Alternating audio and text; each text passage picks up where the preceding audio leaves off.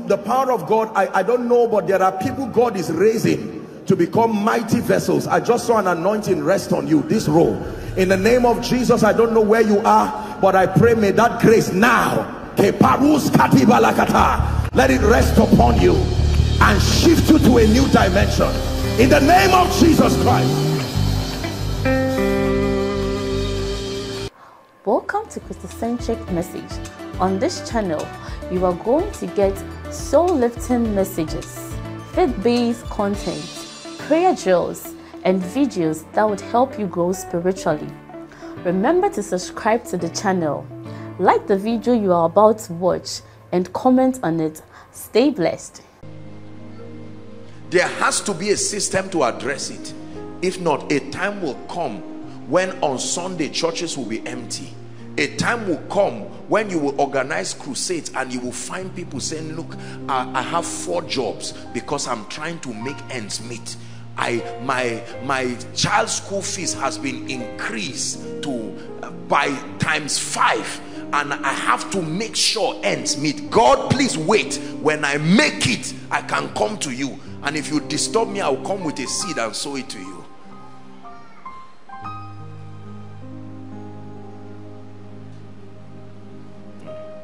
Psalm 23.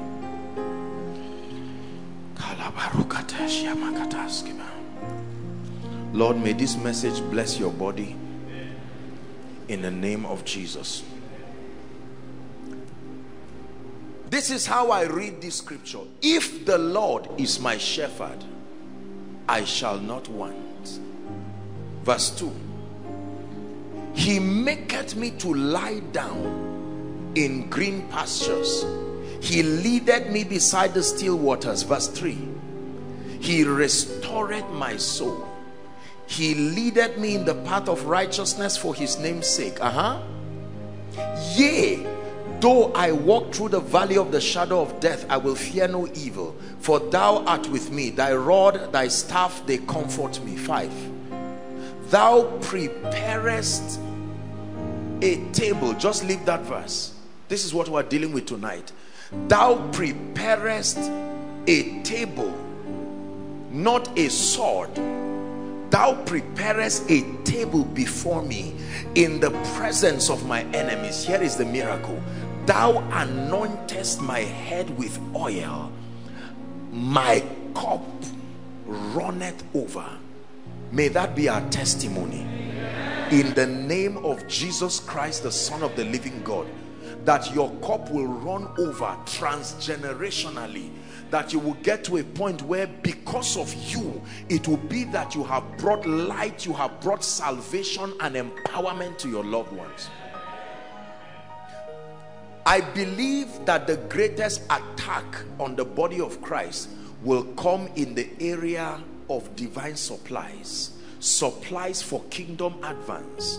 It is no news that God wants us to be able to have the level of overflow and abundance, and this is not in some carnal self-centered way. No, we are talking kingdom here. Are we together? That it is the will of God, please listen very carefully, to bring us to a point by his grace where we access the supplies of heaven that can afford us the opportunity, listen carefully, to be able to spend our lives by spending our time serving the Lord. Remember the teaching that I did here on time. Certain things about time that we need to learn, that all that you have in life is time. Are we together now? That means whatever you give your time to, you have invested part of your life to. Are we together now? Yes. That our lives are time dependent, and whatever you commit your time to is what you have given your life to.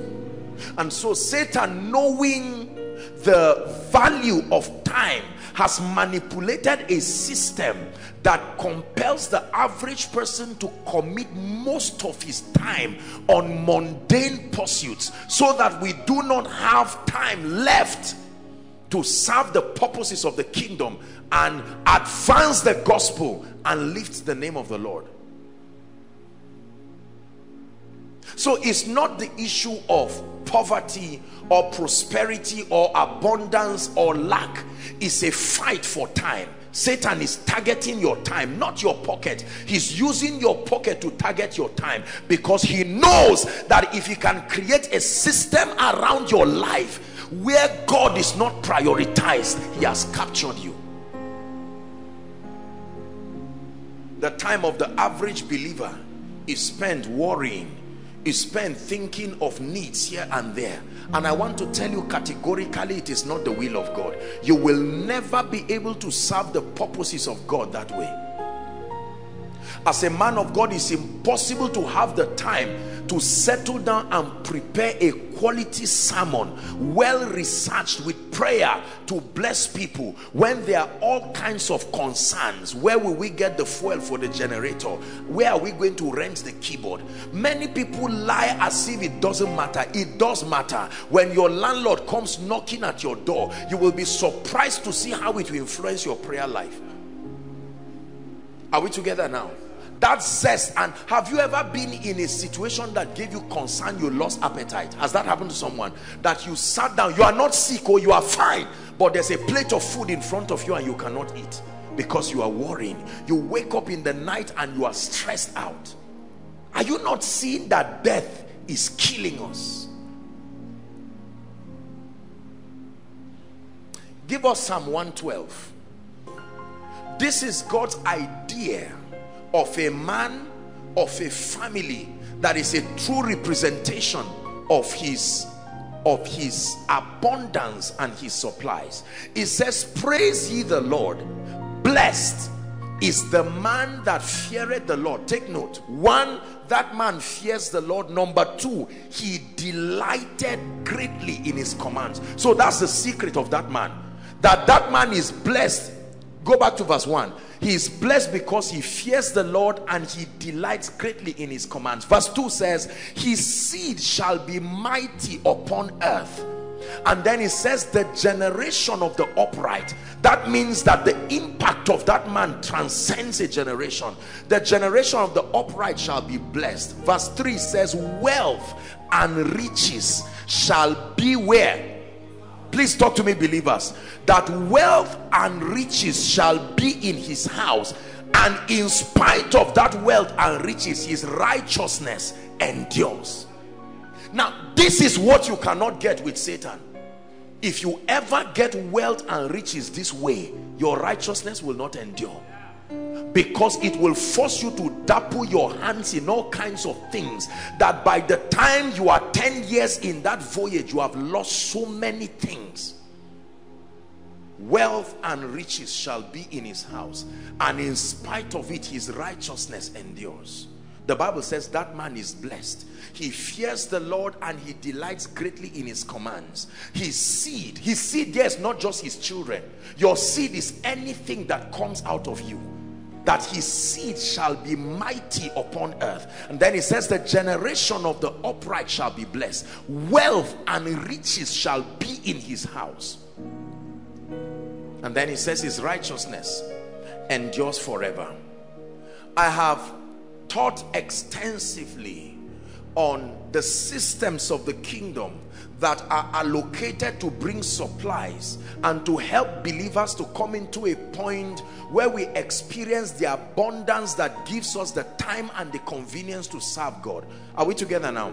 I've said it again, that most of the issue when it has to do with the supplies of the kingdom, wealth, riches and abundance, is that number one, most people approach it from a carnal and ungodly perspective. Is from a standpoint of lust. So the entire exegesis around the subject of wealth is coming from a heart that is already depraved. It's not a heart that truly wants to honor God. It's just a heart that wants to grab and get. And so it's largely a marketing of lust. But that's not the way of God. Number two is that there is, as I will always say, an imbalance in the communication of the precepts that leads to it. So we have preachers who communicate their ideas on what they believe is the kingdom system allocated, the economic system of the kingdom, and they give the best that they can communicate. And then you find out largely that from many of those teachings, the members don't prosper from it. It is usually the preachers that prosper from it, because the members appreciate the preachers for teaching them. But they go back, and since they themselves don't have congregations to appreciate them, there is nothing for them to return home with. And they are angry and frustrated, and then they now begin to write all kinds of devilish things about the gospel and about men and women of God. And then we have on the other side entrepreneurs and business people and all kinds of people who bring all kinds of ideas about wealth, and that is wonderful and well-meaning, but some of these things are a mix of Scientology, and some of it is even a mix of all kinds of ancient religions and things that reduce God to become energy and just reduces God to become a force, just like many other forces. So by the time you dwell and explore those things, your conclusion about God will just be that God is some kind of sovereign energy in the cosmos who can do something to your brain and so on and so forth. So there is largely an imbalance.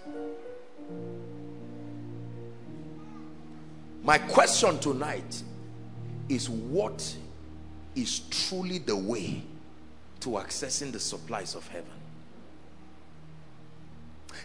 Is God so wicked, my brothers and my sisters, that he will leave us in the dark and watch us move in pain and in the financial squalor that continues to press people down to a point where there is not enough even for our children? It says, if you being evil know how to give good gifts to your children, if you being evil in the depravity of your heart, yet you can create space for compassion to be able to look at your child and bless your child. Let me give you a guarantee. I promise you in the name of the Lord Jesus Christ, if you listen to me, you will never be poor. If you listen to me, you will never be small. It's a guarantee I give you in the name of the Lord.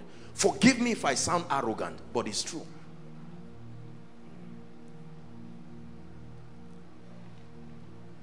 Just pay attention to this thing. Don't tamper with the equation when you don't have results. Get results first, then you can say, oh, you are wrong, I discovered another route.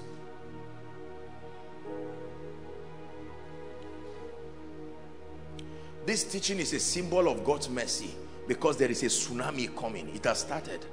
It's sweeping everywhere and everything close to it. And it's unfortunate that there are many believers that might be victims of this. That we will never get to a point where we begin to eat our children. Do you know women ate their children in the Bible? To eat your children now doesn't mean to eat your child physically. That you can mortgage the future and the destiny of your child so that you satisfy your hunger of today. You have eaten your child. Many of our parents ate our destinies. Let me tell you the truth. They ate our destinies in selfishness. There are many people today in marriages they should not be, but the parents say you must enter so that we will eat. That's eating your child. There are many people who should not be involved in certain things at all. There are many pastors who should be in the field serving the Lord. They are somewhere roaming around forcing supplies to come from where it's not found.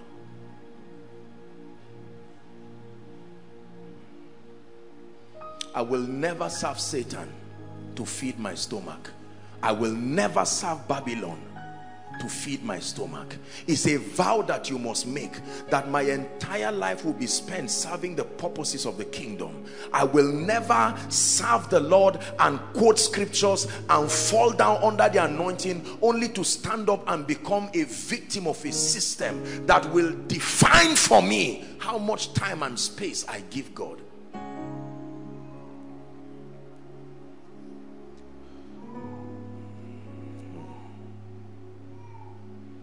I'm not going to be talking so much about the spiritual principles we understand.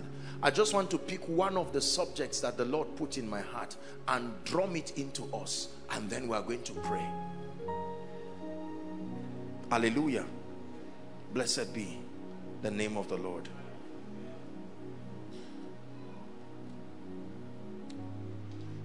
increase in the kingdom, increase in the kingdom, increase in this kingdom is a product of value.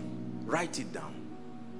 Increase in the kingdom. The greatest gift that can happen to a man is to be shown the systems and the ways that construct your life to become valuable. Please listen very carefully. The law of value. Your value defines your degree of usefulness. Please write it down. Your value defines your degree of usefulness. The degree to which you are needed within a civilization, within a sociological context. The degree of your usefulness. Not just your uniqueness. Not just your skill. You can have skill that is not useful to the context of a civilization. The degree of your usefulness is what we call your value. And God so designed that the supplies of heaven are routed. Listen carefully. The supplies of heaven are routed through the medium of value. That when God wants a believer and one who is a citizen in the kingdom to rise to a point where you begin to access the riches and the blessings of heaven, he does not just favor you as it were with giving you money, but he brings you to a pedestal in life where it becomes impossible to ignore you. Are we together now? There are many ways he achieves that, but that the gateway into accessing the supplies of heaven experientially is becoming valuable. Now, but most people, most of the teachings on value does not capture the full import of what makes it rewardable. It's not enough to know that your value is a measure of your usefulness. Just because you have something that is useful to me does not mean you will be rewarded for it. There are many people carrying useful things but are not rewarded for it. They are valuable, yet they are not rewarded. Is that true?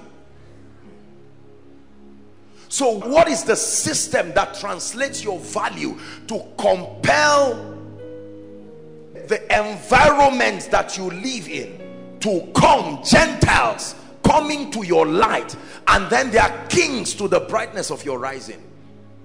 Get this tonight and you will thank me tomorrow.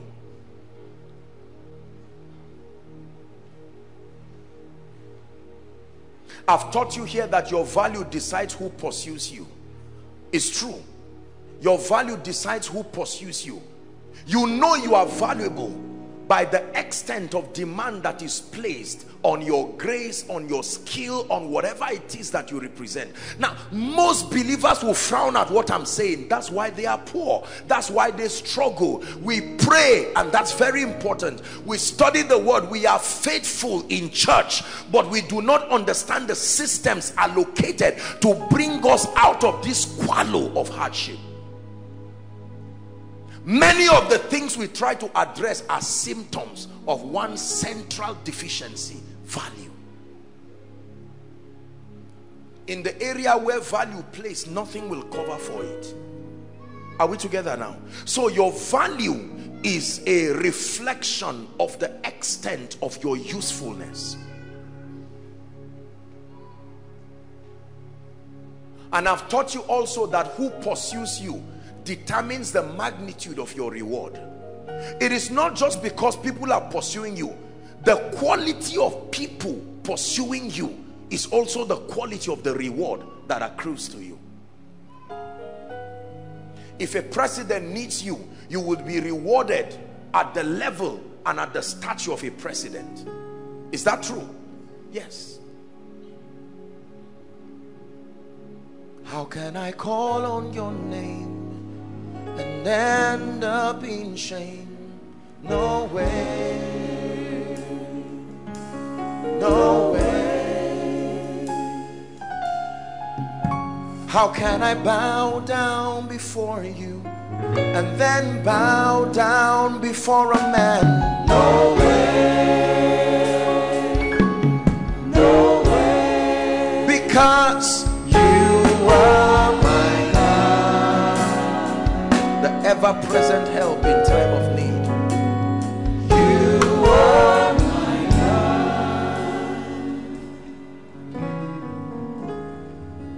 Do you know that when you become valuable, you will command dominion in a way and manner that will not only bring God glory, it will bring glory to you, it will bring glory to your family, you will bring beauty and glory out of your life when you become valuable, pegged at a level where your usefulness cannot be ignored, pegged at a level where every other factor to downplay your usefulness becomes inconsequential.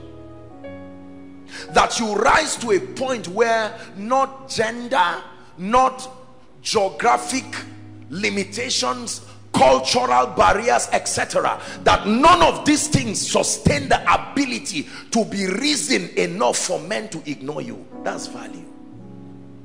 Value is not that you have something that is being biased by loyalty. So I have something that only my tribe's people patronize, and they're only doing that just because they had that my name reflects that. Now oh, you are from this state, and okay, let's come and buy this. No, when you sustain an ability and you peg yourself at a pedestal in life where regardless of what else is not important in your life, people ignore it because of the necessity of what you carry, you are valuable. It was said about Jesus, all men seek for you, not some. Not Yoruba people seeking for a Yoruba man, not Igbo people seeking for an Igbo man, not northern people seeking for a northern man. This is largely what we call value in our world. So if I have value now, I just quickly go and look for my people and say, I'm the son of the soil, your boy has come with this, if you leave me like that. And so we have a crowd of people. It's largely just ethno-cultural, but that God puts something in your life, my brothers and my sisters, that will cause all men, regardless of value. Nobody will ever ask you where you come from. They don't care whether you are male or female. Nobody cares whether this water was made by a male hand or a female hand. Nobody cares whether once you are thirsty to the point of death, you say, let me have that water. Whether it was made by a child or an adult. The moment people create certain factors to demean you, you are not valuable enough. If any other excuse is worthy enough to frustrate you, then you are not valuable. If you listen to what I am telling you, your children will bless you tomorrow. Years ago, the Holy Spirit would tell me, pay attention and let me make you valuable. I didn't understand the extent of what he was saying. Oh, today I'm grateful.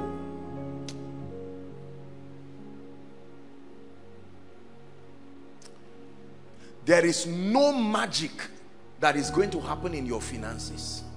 Let me repeat, there is no magic that is going to happen in your finances. If you do not trust God to take you to a point where you become extremely valuable, I give you a guarantee in the name of Jesus Christ, the Son of the living God, as far as accessing supplies by yourself here on earth is concerned, you will live a frustrated life. It's a matter of time. And I'm not talking of business here or a job here. Leave all those things first. You see, it is your value that gives life to those things. They don't give life to you.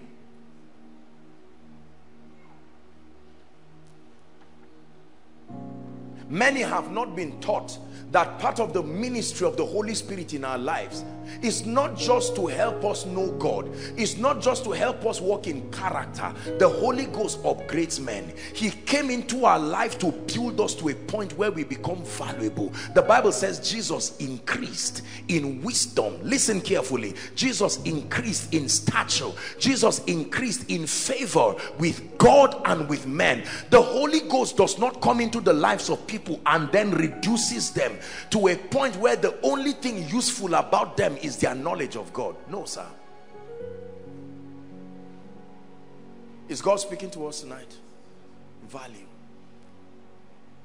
When your world comes to you, they watch to see what it is that you have in your hands that you are going to exchange for the reward they have. You are valuable when no amount becomes regrettable to commit to you. When no amount becomes, that means nobody would drop something and turn back and say, I was stupid for dropping 1 million. I just came. I know Pastor Alpha is anointed, but 1 million, what entered me? No. When nothing in this world becomes worthy enough to reward what you carry, you are valuable with beyond imagination. And this is where God is taking us to. Because let me tell you, if you have that, even if you are inside a hole, I guarantee you, you will not beg for bread. I hope God is speaking to you. You see, I love you, that's why I'm telling you this. The devil will tell you don't mind him. Then make sure you don't have children. Make sure that you are not the one who will be taking care of your relatives.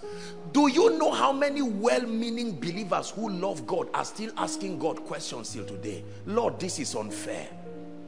My father was a pastor. My mother was a pastor. I'm a preacher. I love you with all my heart. What is all this one that I'm seeing now? 90% of the discussion in homes is money, finance. Madam, what are you bringing? You are hiding money from me. The man says you are, you know, and all kinds of things. And God is watching. He's saying this time is supposed to be prayer time. Have you seen families doing devotion in the morning? And the father stops. Say, what devotion are you doing? And he picks a scripture by himself just because he wants to quarrel somebody who is not bringing resources.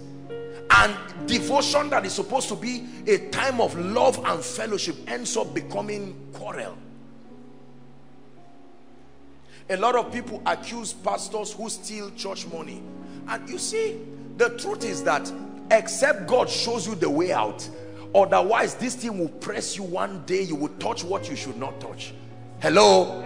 Please talk to me. Don't trivialize what pressure can do in the life of a man. When you are pressured to a point where you are pushed to the wall, you will be surprised at the compromises you will be able to make. We are losing believers per second because of poverty and what it can bring. Did you know someone sent me a text one time and told me that whether they wanted to give the person a job, God is my witness, but that the person who was helping to facilitate it said they have to pay 250,000 naira before they will get the job. I said, so do you have the money? He said, no. She was, I think it was a she, coming to just say if God can use me. I said, no, God doesn't use me for those kind of things. God does not use me for those kinds of things. Now, it's easy to criticize them and say you mean you love God and you are doing that, until you find out that a family of 10 people is depending on one person's pocket to eat. It's a curse. It's not the will of God.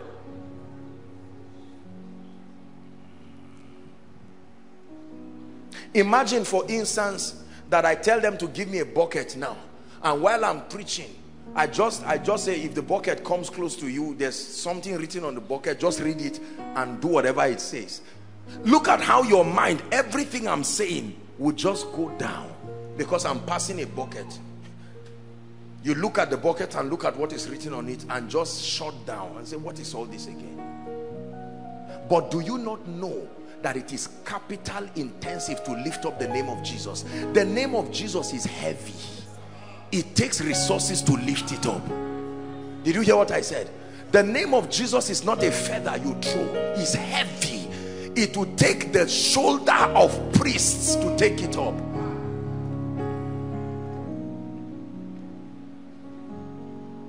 It's easy to accuse men of God around. Oh, I like koinonia. They don't ask us to give anything. We just come and enjoy. We enjoy free dinner and they pay money. I like this kind of ministry. Other pastors should be like that. Don't be quick to criticize, my brothers and my sisters. If God does not show you the key to this gate, you will stand there and almost die. na daukaka sunanka ubangiji ka isaya na girmama sunanka ubangiji. We raise your banner high, we shine your light so bright, we sing in honor of you. You will never walk in integrity if you don't have supplies. I guarantee you in the name of the Lord, you will never walk in integrity. Life will push you to a point where you must compromise.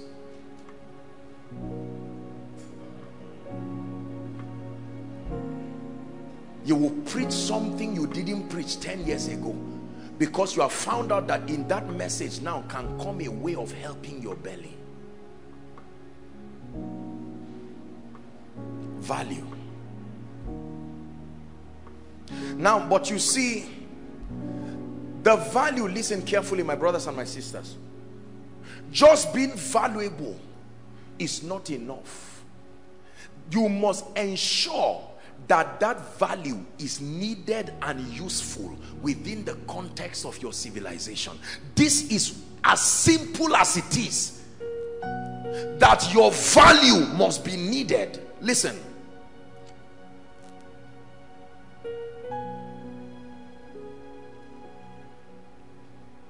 Pastor, come. Let's assume you are selling this and I don't need it. Now I'm passing, you have this. I'm just giving an example. Yet I don't need it. Will I reward you? Are you valuable? Is your value useful to me? No. Do I need it? No. So you will still suffer although you are valuable. That's what is happening to many of us. There is almost nobody here that I know who has not recognized something that is valuable. And just because we found it, we start rejoicing and we believe life should just come and bless us. No, sir. There is a standard that demands reward. Because the me who is moving around, me too, I'm looking for something with my resources. And until I find the person with that something to the standard I consider rewardable, that is the only condition for releasing things. It's not enough to be valuable. Your value must first be needed and useful. Second, your value must be translated to a form where it is served with excellence. Excellence that relates to every level of mental development. Did you hear what I just said? That your value must be translated to products and services that are served with excellence. An excellence that can be able to be satisfying to any kind of level. That means that the value you provide and the excellence attached to it may only be able to serve people who are middle class. That level of excellence may not suffice for the great who do not think price. Are we together now? So there are many of us who are doing things, but that what we are doing, I give you an instance. Our daddy is a prof here. Are we together now? Now, if you are a graduate, they are not going to call you to go and head an institute of something with all kinds of benefits accruing to it, because you are a graduate but not graduate enough.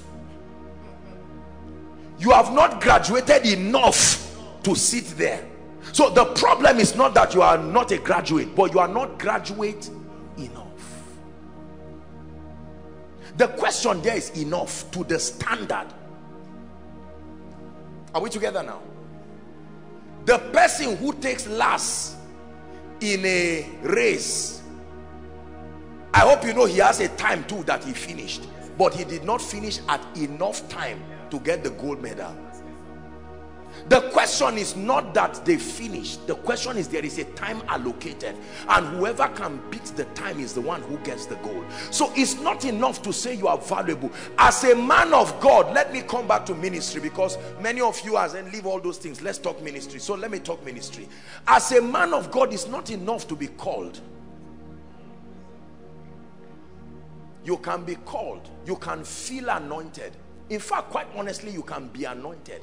But is it to the level that can bless the people who God told to bless you. Because for every destiny helper, there is a standard of grace that compels his resources to answer to you. God can tell me, or God would have put in my spirit to give Pastor Alpha a car, provided he heals my mad child. Are we together? Provided he does what? Not provided he prays in my house. The condition for that reward is that whoever can come with the level of grace that can take away madness in that house. So I'm anointed, I know scriptures, and I come to the house and I roam around and I just pray, and at the end of it they just thank me. They put malt in a bottle with straw and they put donut and they escort me with it outside, and I go.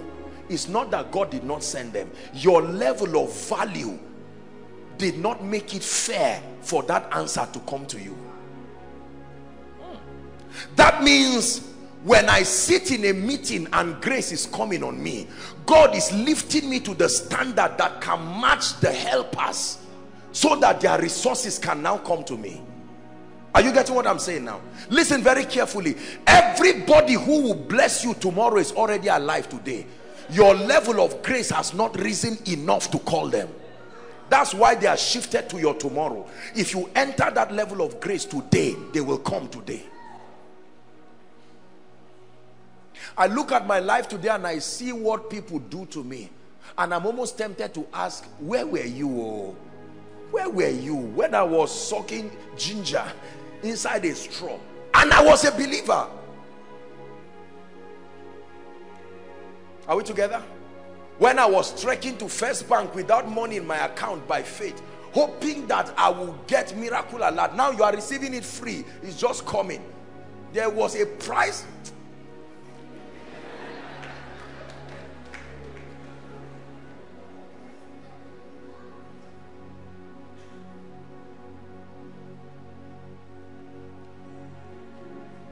God has authorized Pastor Alpha. This is your prayer request for the next level, but your value is here. It cannot match until you are lifted to the level that matches it. Then the value. And so the Holy Spirit has the responsibility of upgrading the saints. Please listen carefully. Upgrading the saints to a level where their usefulness becomes worthy of being rewarded by any standard. Are we together now? That means Pastor Alpha gets to a point where someone will sit down and think with his wife, and the Lord will say, Kai, build one of my servants a house. Why don't they think about you? Because they don't think it's fair to give you that kind of house. Now remember, they know you are called, but they think it's unfair. They believe that there are more rewarding ministers in terms of impact, kingdom impact, and the Spirit of God by himself will take their minds to those people and say, that's the man you should bless. Please believe what I'm telling you. Yes, we've had people, my brothers and my sisters, I say this to the glory of God, we've had people leave and travel from other nations and other cities to Koinonia, not for the program, travel with seeds, and they said they sat down and agreed, either as a business enterprise, and say, no, since we love God, and before we started this business we agreed that God should grant us grace so that we'll bless others. And they leave their cities, take flights, go through the rigor of coming to Zaria, and all they are coming to do is, Apostle, we want to sow into Koinonia and we want to continue. And you ask them why, and the man will say, I listened to one message. Say value, not message, say value. But that value had grace and content in it to rise to a level where it can smash the devil worrying that man. So the man listened to a message, and as he listened to the message, he fell asleep, and in that sleep the message continued, and Jesus stepped in. The Jesus he fasted for 2 months to see, he didn't see, but he listened to one message and climbed the ladder of a grace straight into an encounter. He will look for that person and reward him. That was why Nicodemus looked for Jesus even in the night. He traced him. The Bible doesn't tell us everything that happened there, but I'm convinced he came with honorarium.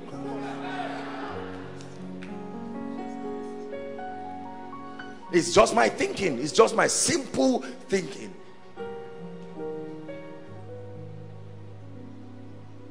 Forgive me if I sound arrogant, but there are some of you, as you are seated right now, there are all kinds of envelopes in your pocket. You are waiting for us to share the grace, so you will queue and spend time only to come and sow into my life. Now, I'm sorry that I'm the one saying this, and I'm not by any way manipulating you, but it's the truth.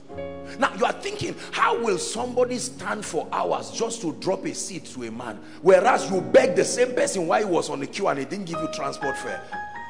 Are you seeing how it is? There is no reward until your value rises to a point where it can be served with excellence. As a man of God, nobody will place a demand on your grace just because you are prayerful and just because you study. The truths that you communicate must, the impact of that word must be felt in the lives of the people. When it is done, clear the way for the rewards that will come. Now, you don't preach because of money, don't get me wrong. However, it is impossible, my brothers and my sisters, to be valuable, to serve that value with excellence. Whether you sell it or give it free, you must be rewarded. It's a law. By the grace of God and the privilege of God's hand, God has granted me the opportunity to raise too many people around this nation and around the world for me to beg for bread. My children will never beg for bread, even if I give birth to them and go to be with the Lord, because people have been raised and wisdom is justified by her children. Your value has not raised anyone, yet you want life to reward you. You see how unfair it is? Just because you think you are a graduate holding a certificate does not mean that what have you given to the world that you demand value from. It's amazing how your relatives will not give you money, but they will run for a meeting and kneel down waiting for a man of God to pass so they will drop money. You beg them for rent, they didn't give you, yet they are carrying 4 times that amount to give someone who is already blessed. Nobody really blesses a needy person. They bless valuable people. You must translate yourself from this needy mentality to a mentality of value, that even if you don't have money in your pocket, you can say, in the name of Jesus, I'm coming for koinonia. There is an anointing that is coming. I'm not falling for nothing. Every time I fall, I rise upgraded in the spirit, and a day will come, I will put something in the realm of the spirit that will cause the nations to place a demand on my grace. Jesus climbed up the mountain and people followed him up the mountain, to the point that his influence threatened the scribes and the Pharisees.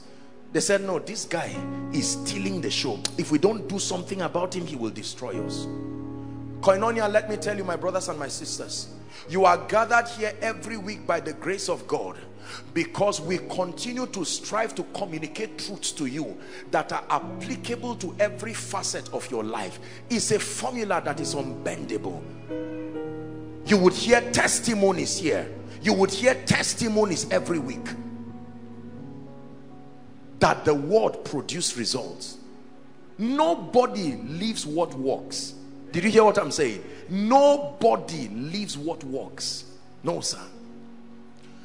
The world does not have too many things that are working, so the options are few. There are not too many things working in this life, so when you find what works, you stay and pay whatever price it takes to stay. That's why the presence of God is a place and a zone you must desire and hunger for forever. Because you see, the presence of God does not just make you heaven bound, it makes you valuable. It truly does. Look at my life. The presence of God, that's where you find the anointing. So while I'm worshiping in his presence, I love your presence. I love. You think I'm just wasting time singing, But while I'm singing and worshiping in his presence, there is an elevation in the spirit, a new anointing. Son, you have this anointing and that, but you don't have this one. Let me introduce this in your life. And I'm there just worshiping. The same way you are typing the letter in your office, me too, I'm doing all of that. The same way you are reading for a promotion exam, and all of a sudden I step out and I see a grace that was not upon me yesterday. Now the grace has come, meaning the person who will not bless me yesterday can now bless me, because there is a grace that can now add him to the list of the blessings. I love your presence. I love your presence.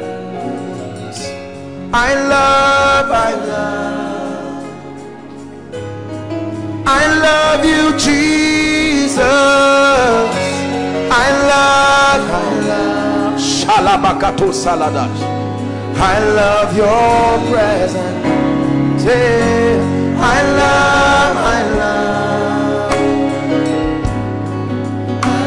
Listen,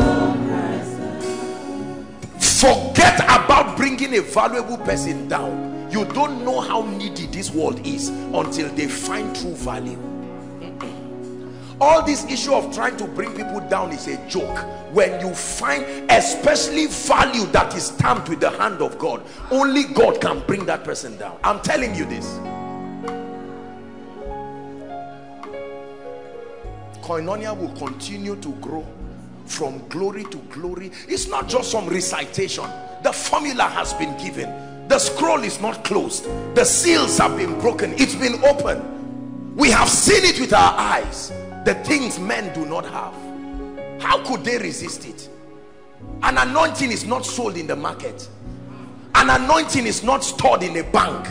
The government does not have it. So how dare you trivialize the power of God upon the life of a man, and then assume it's not there? Your need will force you to remember that only the anointing can solve it. Listen, you are seated now in this place. To some of you, you are attending a service. I wish you could see in the realm of the spirit that you are climbing ladders. Some of you traveled from far. You just thought you came for a service until you go back on Sunday on your little prayer group and you say, let us pray. Fire. And you see fire everywhere, to an extent that you say, what is this? What is going on here? And everybody discerns. They will stop calling you brother immediately. They will have to invent a name to show you have risen in the spirit.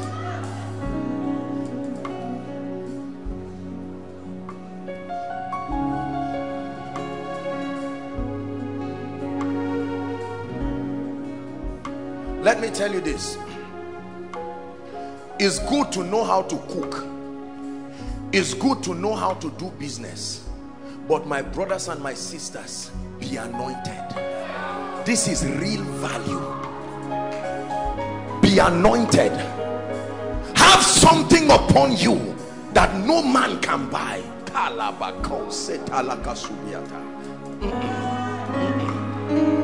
The same way you can do nothing against the truth but for the truth. He said, thou anointest my head. Give us that scripture. You did not anoint my cup. The goal is for my cup to run over, but the oil came on my head and the results showed in my cup. It takes more than a good profession to prosper. It takes more than a good skill to prosper. There is only so much reward you can get from that angle. But when his hand comes upon you, blessed is the man that my God finds and puts grace upon you. Your life will be a wonder. You will walk upon gold as dust. I'm telling you this. Listen, let me tell you, all these money things you see people chase around, most people don't have any money. They just have enough to solve their basic needs, so they look rich. They are poor. And yet that's what distracts a lot of people.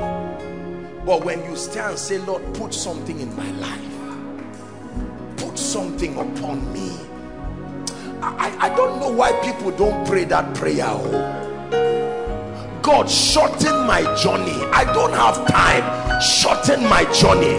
Let there be an anointing on my profession. Listen, listen, listen. Come, Emeka, you are a doctor. Come, watch this. We are going to pray. This gentleman is a doctor. When someone is sick, they will meet you for injection or meet you for whatever. Now, your profession does not determine who you bless. The anointing on your profession will make a rich man come as your patient. You see now, that one is not MBBS again. That one is the anointing influencing your possibilities. So a day that no doctor is around, the billionaire comes and the Holy Ghost, not your profession, pushes you there. You have a restaurant, you are a chef, congratulations. But not being anointed, you will continue to cook for poor people for wherever. They will finish eating and then bargain and say, I don't have 10 naira, I don't have 15 naira. But when the anointing comes upon it, the anointing will make you go to visit your auntie just when a politician is there and he says, I'm looking for someone, there is a meeting, and he says, my daughter is here. That one is no longer your skill. That one is a grace from heaven that comes upon men. Listen, you can be a preacher and have a good understanding of scripture, mighty exegesis of scripture, and they keep inviting you to different places. Wonderful, you will be blessed, but the eye of your helpers will never meet you until there is a grace. That grace is what will take your seed, your message, whatever you represent, to the ears of the man that can announce your ministry. How would I have risen from Zaria here? How many public address structures do you have? I'm not on Facebook. I'm not on any social media as a person. It's not everything that is just good preaching. It's not everything that is just there is an anointing that announces. It's called an oil of gladness. It can take men and make you above your fellows. Please listen, the financial tsunami that is coming to destroy men, a time will come where you will see people. I'm not a sadist, but a time will come where everything you have, every other person has it. You are educated, they are educated, and then the other person contending with you is a tribesman of the director. What then is your advantage?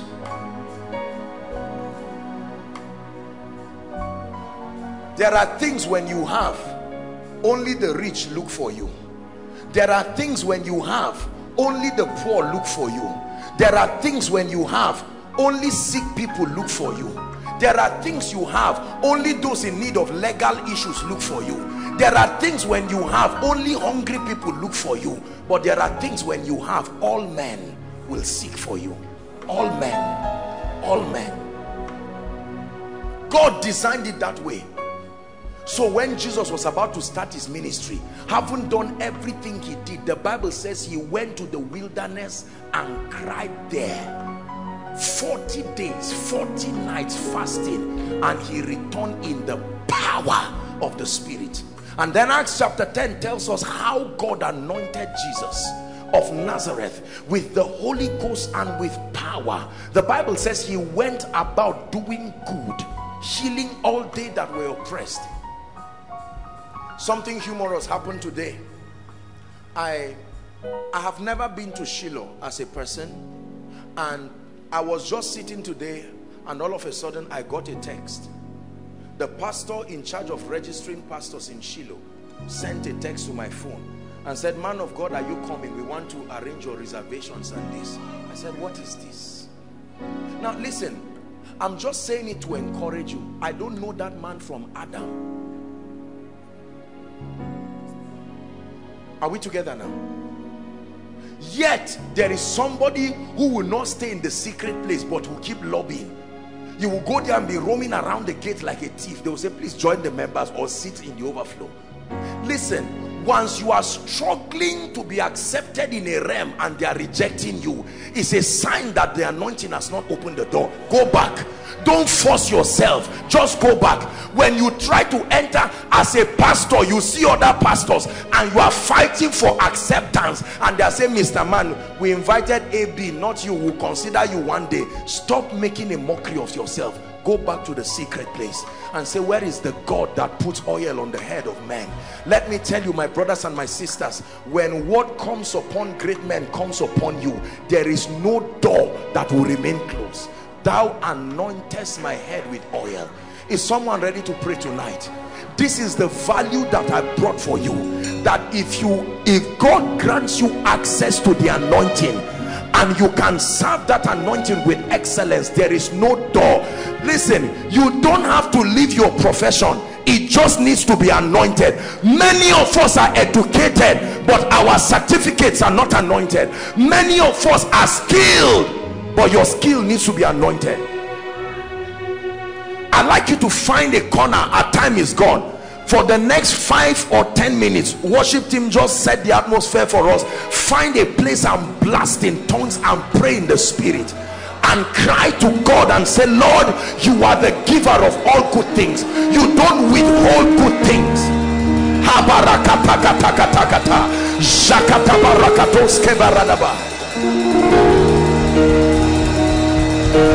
Lord, put something upon my life. Place an anointing upon my head that will answer to the needs of kings, that will answer to the needs of nobles.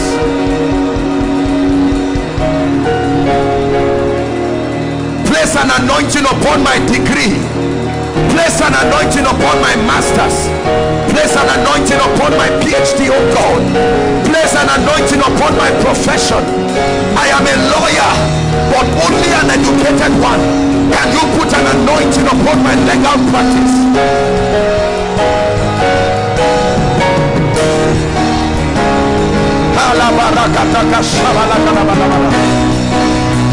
Your usefulness amplified by the presence of the anointing.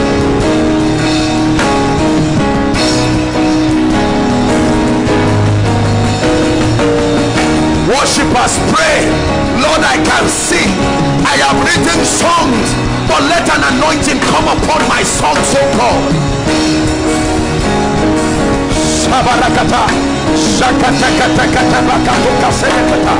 Lord, I'm a businessman. It is true that I've paid my price, doing well, learning the principles of business, but let an anointing come upon the value that I provide.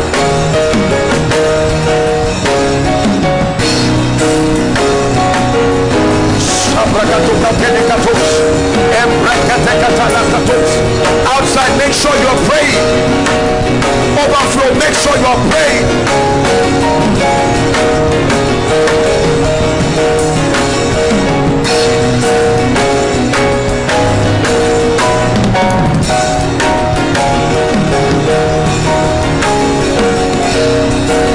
Thou anointest my head with oil. My business overflows, my ministry overflows, my church overflows. Thou anointed my head with oil. Favor overflows. Thou anointest my head with oil.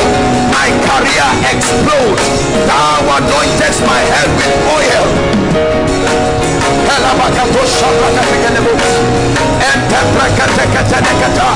Koinonia, pray. You are opening the gates of greatness. Pray.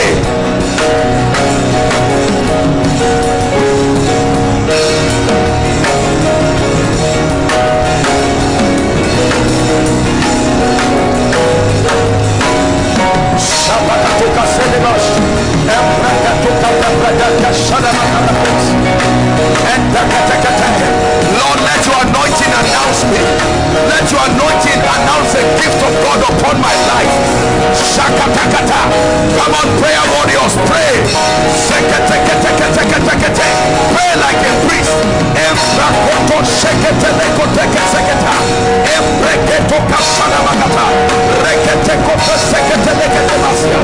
Pray.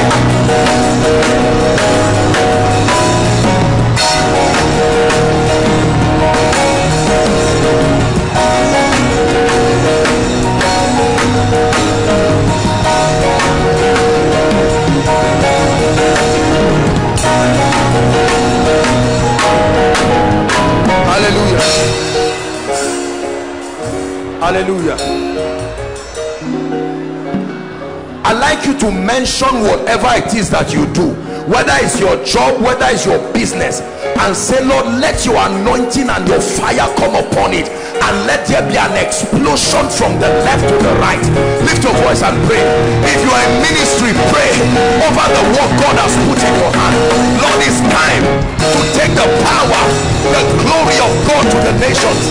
It's time for the gates of ministry to be open for the sake of the gospel. As a businessman, it's time to rub minds with the great. Lift me by your anointing, oh God.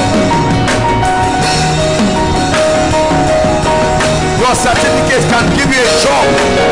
It will take the anointing to rise.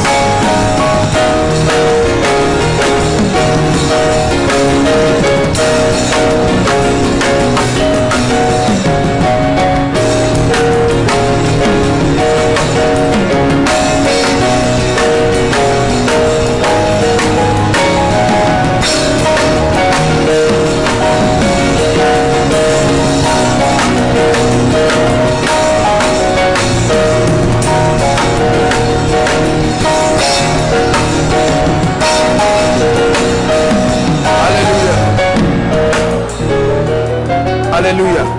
I want you to pray a serious prayer. Lord, by the anointing on my life, take away poverty and hardship. Lift your voice and pray. If there is an anointing on my life, then there is a demand for it. Let the anointing of my life roll away financial reproach. Let the anointing upon my life activate divine supply by the ministry of destiny helpers, that it will be a privilege for men to arise and answer to the cause of my need.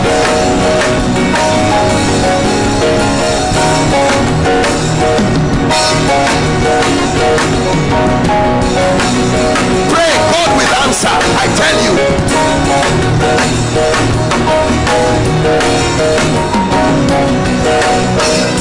Hallelujah. Look at me. Look at me. We are praying. There is an anointing that works like perfume. Isaac used it and said, my son is like a field. I place something upon my son that makes him to begin to smell like a field that the Lord has blessed. That means you pass and that aura attracts you. Have you seen people you just like, and honestly there is nothing, there is no reason, you just look at them and you go out of your way to ask questions. What are you doing in Zaria? I just came. Do you have a place to stay? And you too, you are wondering the smell.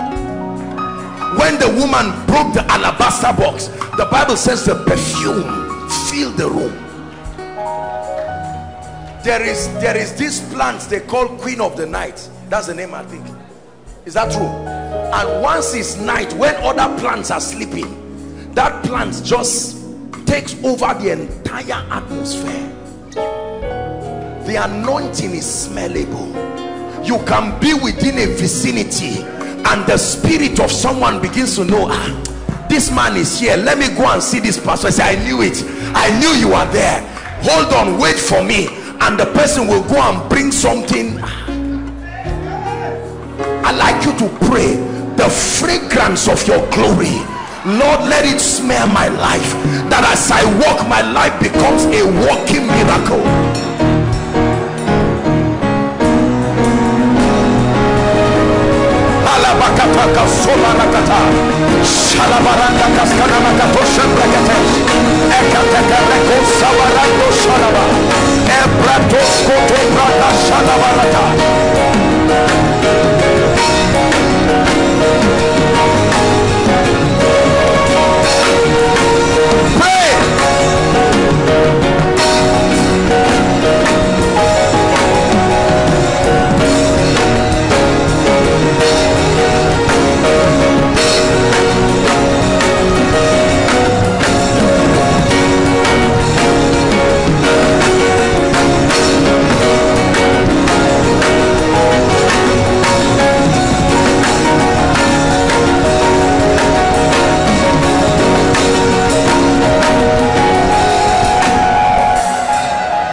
Hallelujah.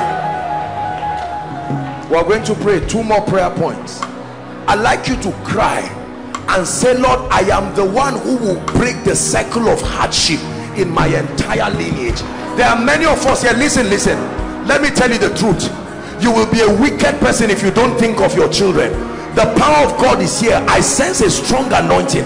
I'd like you to pray that the grace upon your life will crush hardship once and for all over your family. Lift your voice and pray.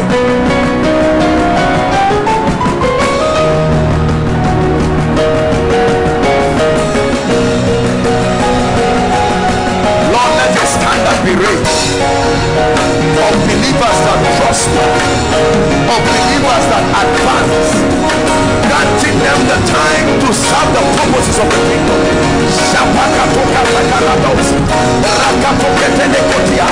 They shall be called the repairers of the breach. They shall be called the repairers of the breach. They shall build the waste places. They will repair the former desolations. Pray.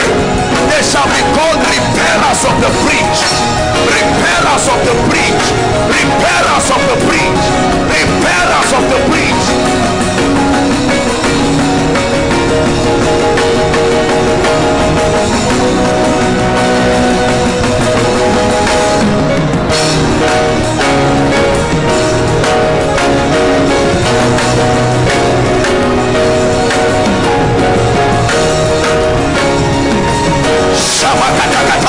Shakatakata, Ebreketoka Sabalakata, Reketeketeketeketekete, Ebreketoka Sabalabakaso, Rebakatakato Shalakata. In the name of the Lord Jesus Christ, tearing down ordinances by the power of the Holy Ghost.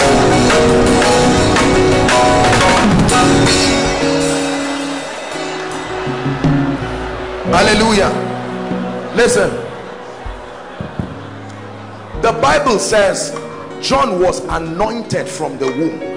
Listen, until that time they never named anybody John. So they wanted to give him a name, an identity, like what was the status quo. But when the angel came, you see that Zechariah wanted to corrupt the destiny of someone who was going to be the greatest of all prophets according to the mouth of the Lord. And the father's mouth was shut so that the destiny be preserved. Listen, when you do uncommon things, uncommn men come to you. When you do common things, common men come to you. You are going to pray, Lord, anoint me for unusual things, unusual dimensions, unusual ministry, unusual business, unusual medical practice. It has to be unusual, notable. They said that a notable miracle had happened. Lift your voice. Lord, an unusual prophet, an unusual apostle, an unusual evangelist, an unusual caterer, an unusual chef. Come on, pray.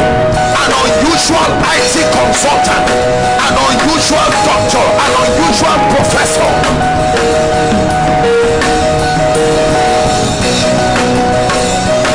Unusual dimensions of the workings of the Spirit. Unusual dimensions.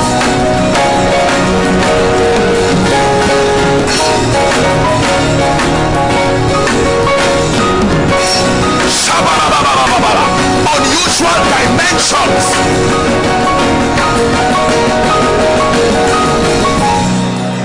Hallelujah. Listen, let me tell you this. I shared with you years ago that a man of God was praying for me, and that man said something that disturbed me. I went to sow a seed to him, and he said, oh Lord, create a problem that only him can solve. I thought that was selfish. When you talk of kingdom, kingdom is not a thing of competition and the rest. But he said he has prayed his prayer, whether I believe it or not. It was later, as I began to grow, that I understood that he was not being selfish. He was just saying, Lord, distinguish him, put him in a level. Let me tell you, Rehoboth means God has given me my space. There is your space in life. That you dig a well, they can come and close it, but there is a space in ministry. There is a space in business. You're going to pray one prayer: Lord, allocate my space and keep me there. A space that is beyond competition, beyond contention. There are names that when you call on earth, there is no basis for comparing them. There are names when you call in ministry, in business, in family life, they are outstanding. They are in a class of their own. Your Father God is in a class of his own, cannot be compared with any other God.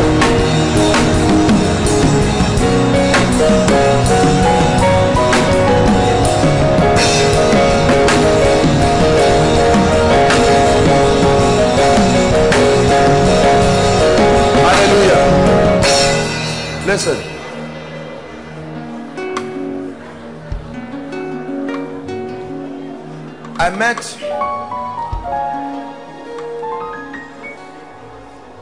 I just returned from a trip and I met a particular music minister, and he came to me and hugged me. I said, oh, I've been blessed by your songs. I'm happy to see you now. And he looked at me. He said, Apostle, this is not the first time you're meeting me. I said, really? He said, in 2012 I was in a meeting. I was nobody. You called me out and prophesied to me. And I said, I did? He said, yes. That you prophesied to me that the wells of worship, the fountain, will begin to rise, and that from that time his life had moved forward. And while we were in the meeting, the Lord spoke to him again, and I told him, I said, you are going to write just one song, one, that will surpass what your songs have done again. It doesn't take too many things to lift you. Just one noise by the hand of God. There was one earthquake, bam. What did Ben Carson do to be great? Just one surgery, and that was it. When you call all the music ministers in this nation, it's usually one song. Many songs they wrote, but one song. Bishop T.D. Jakes wrote one book, Woman Thou Art Loose. Till today, no other book has brought him that kind of reward. Dr. Miles Monroe had written so many books, bestsellers, but when he wrote Rediscovering the Kingdom, that one book was a game changer. Please, can we borrow one more minute and say, Lord, what is the one thing that will announce me by your grace? Let it come, let it come, let it come. Lift your voice and pray. Lord, what is the one song? Lord, as a man of God, what is the one meeting? The one meeting that will announce my grace. As a doctor, who is the one patient that I will treat and get out of poverty forever? One thing is needful. One thing. Pray koinonia. There is a God that answers. One encounter Benny Hinn had with Jesus changed his life. One encounter with Catherine Kuhlman changed his life. One encounter. We're still praying, Lord, what is the one thing, the one dimension? Who do I need to prophesy to for my life to change? Whose body must be healed through my hands? What is the one meeting that will announce your grace upon my life? What is that one publication that the nations will hear? Hallelujah. Praise the Lord. I think it was last year or early this year, I had the privilege of flying with Professor Wole Soyinka, and when I got into the aircraft, he was sitting on my seat, and I looked at him. I was standing face to face with a Nobel laureate, very simple looking, And I thought about this thing again. It's not many things that lift people. They wanted to walk him, so that I said, no, no, no, you can't do that. This is a great man. I use it as an opportunity to practice the law of honor. Say, please keep him there. Just find whatever seat for me and let me sit. Why will I walk him up? Whereas I aspire that the world hear God's voice through me too. One thing. Have you not seen that great men are only lifted by one thing? If David didn't kill Goliath, he will continue to eat sheep meat till he dies there in the wilderness. The head of Goliath brought him a wife. The head of Goliath made him and his family tax free. The head of Goliath made him a king. One thing Jesus did, die on the cross, and he resurrected and was enthroned as king. Listen, I know our time is gone, but you are going to cry this one thing. Listen, for some of you, it may not be one thing, it may be one encounter with one person. We have a number of our worshippers here. This young man, Gashina, where is he? He's praying. This gentleman, it was one of his songs, just one of his songs, that Nathaniel Bassey received. One of his songs. And this song just exploded this gentleman's ministry. Hallelujah. Sometimes you just need one encounter. I'm saying this to you. I've shared with you my experience with Jesus. It's not that I was not doing bad. I was already walking in a measure of signs and wonders and this. But one solid encounter. Not this nonsense around that people say encounter with no proofs. Solid encounter where you meet the power of God. Apostle Babalola was roaming around in a forest when fire fell on his head from that forest. One encounter and changed his life. Archbishop Benson Idahosa, it was one encounter that turned his life and announced him. Bishop Oyedeko, one encounter, an 18-hour vision changed his life. Papa Iya Deboye, one encounter turned his life around. You don't need 10. Lord, what is the encounter? What is the idea? What is the song? Release it. Cry and say release it. Call on to me and I will answer. One encounter with the healing anointing will take you beyond the shores of this nation. One encounter with the prophetic grace will open you up to dimension. One conference that God will grant you access to rise to will lift you and take you high.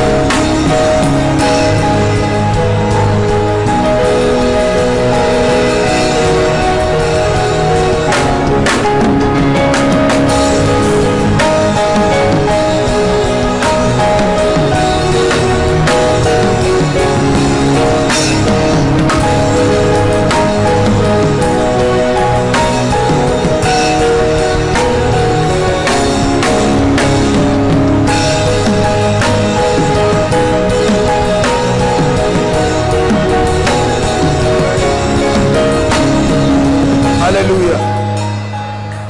I stretch my hands and I pray for you.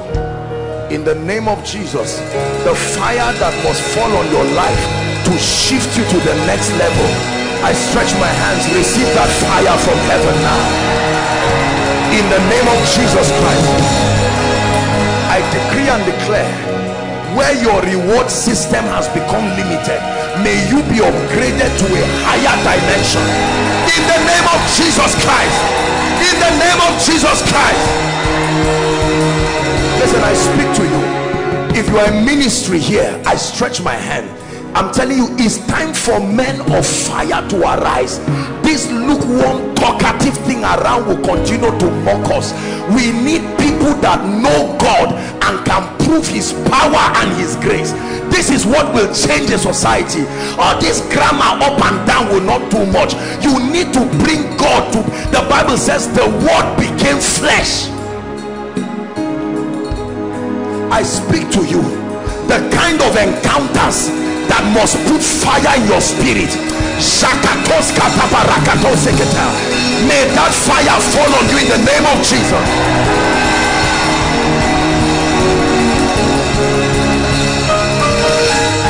Any man of God here, any minister of the gospel here, and those following online, you have been pegged at a level of result. Only certain miracles happen, only certain results happen.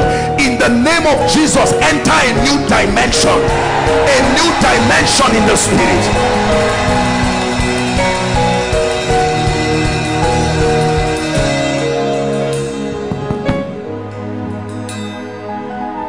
And I pray for you in the name of Jesus, the orchestrations that must make you collide with the doors of the next season of your life, we declare by the spirit of wisdom, may God coordinate those orchestrations and make them happen for you in the name of Jesus.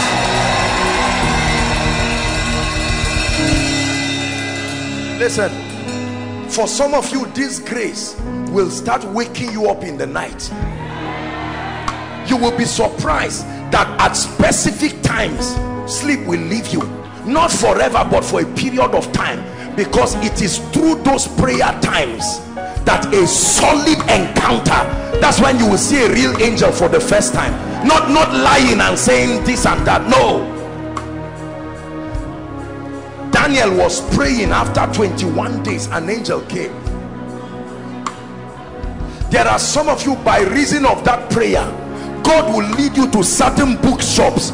You will see an old book that was written by one general nobody knew. You will buy that book and sit down, and that's when the fire of your destiny will come upon you. Value encounters, don't trivialize them. Encounters are the things that create conviction. This our generation doesn't have conviction at all. We just say everything and don't believe it. He said, that which our eyes have seen, that which our ears have heard, that which our hands have handled, even of the word of life. That's what we preach. I pray for you, encounters with Jesus. There are some of you here, I speak in the name of Jesus. May the King of Kings himself visibly walk to your rooms in the name of Jesus. May God open you up to these encounters. You will start having supernatural encounters, encounters with the angelic, encounters with the spirits of just men, encounters with Jesus himself in the name of Jesus Christ.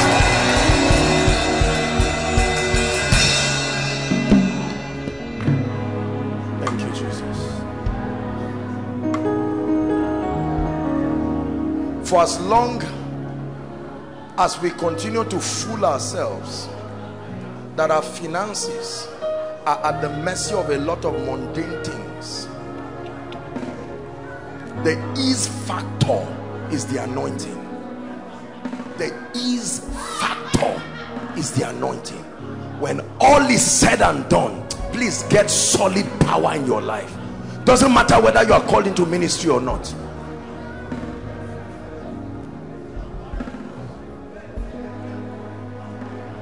I was in a meeting about a week or so ago, and one of the gospel ministers, people were ministering, and quite honestly I was blessed. Nothing spectacular, but one of the gospel ministers came up, and my God, for just 10 minutes, that gentleman, it's been a long time since I sat down under that corporate, that intense presence. Long time, corporately, like in a meeting. I looked at him. I said, I know why now. I know why. This gentleman paid his price. When you hold this thing, it shows. It shows. You don't carry the anointing. You only carry it so that it will carry you. It's the anointing that carries you. May God anoint you. May God anoint you. May God anoint you. May God really anoint you, and may that anointing speak in your life. May it open doors of abundance. May that anointing open the hearts of men towards you. May it compel men to bring the resources of heaven to you. In the name of Jesus. Wave your hands to Jesus and give him all the praise. Blessed be the name of the Lord. Hallelujah. Just help those under the anointing. Give me 2 minutes, please. You can't sit under this fiery message tonight knowing that you've not handed your life completely to Jesus Christ and then return back like that. Overflow 1, overflow 2, overflow 3, the roadside, and those who are in here. Someone here is saying, Apostle, I need to make it right with Jesus. I love Jesus and I really want to make it right. Wherever you are, there's no coercion. I want you to leave your seat. Don't wait for someone to come. I want you to come right here and come and stand, and I want you to lead you in prayer. As they appreciate you, please, I'd like you to clap for them as they come. Wherever you are, someone is coming. Someone is coming. God bless you. Don't sit back as the Lord is speaking to you that you need to make your ways right. If there are people coming from outside, please clear the way for them. Clear the way for them.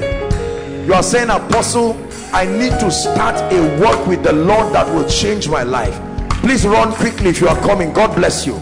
Or you are saying, Apostle, I gave my life to Christ, but I just need to rededicate my life and have that assurance. Stand up, join them very quickly as you come. Quickly, quickly, I want to lead them in this prayer now.